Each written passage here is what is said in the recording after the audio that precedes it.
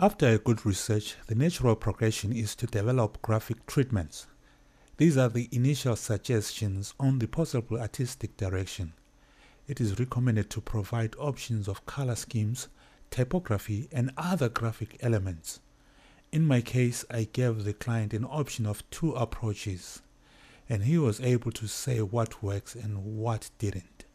After receiving the client's feedback, in some cases, in some situations, you could further develop the ideas and resend another set of treatments. However, in my case, I went on to start work on the script and the storyboard.